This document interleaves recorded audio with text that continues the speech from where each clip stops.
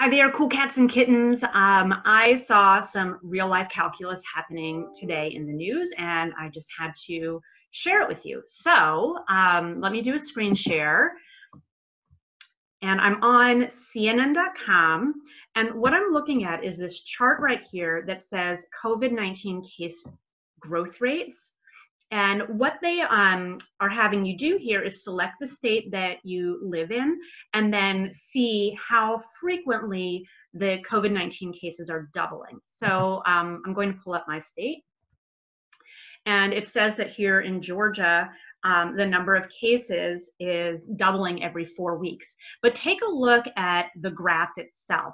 So what you're seeing is something that maybe has like a logarithmic path to it. And then this dotted line is the tangent line. Oh my goodness.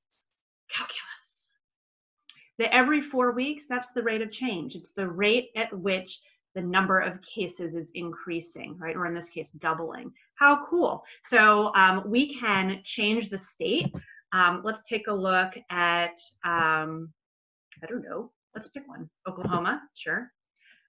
Oh, okay, so, oh, it looks like I got New Jersey. And same thing, right? We see the tangent line. Every 4 weeks, the cases are doubling. Uh-oh, Kansas. You have a steeper tangent line, which means the rate of change is faster. Your cases are doubling every week.